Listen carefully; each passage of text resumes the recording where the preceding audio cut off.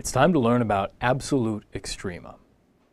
In the last video, we talked about local extrema and how we could find them by looking for points at which the derivative of the function is 0 and looking then at the sign of the derivative just to either side of those points. We also noted that we don't actually need the function to be differentiable at all points, which we can see with this graph.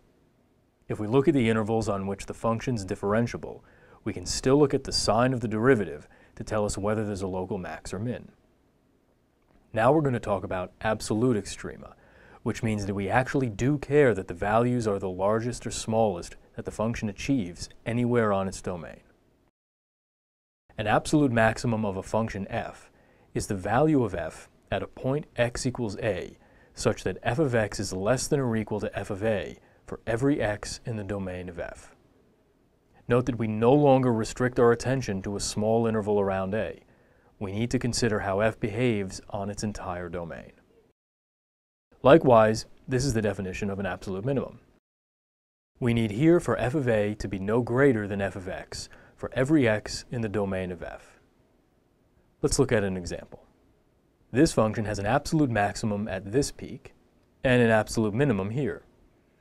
It's not a problem that the absolute minimum is achieved in two places. It's still the smallest value that f achieves, and that's what really matters. But what if we look at the graph of a cubic polynomial instead, or a quadratic?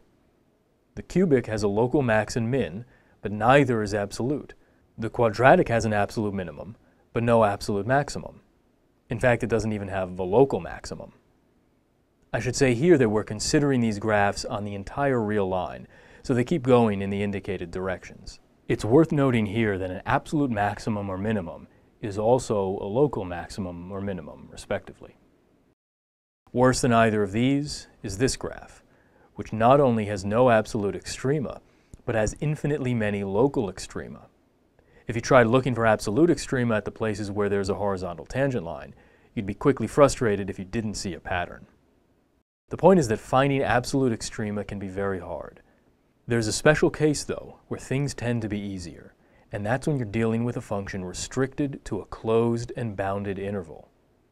Now we can see that there's both an absolute maximum and an absolute minimum. In fact, this is always true as long as f is continuous.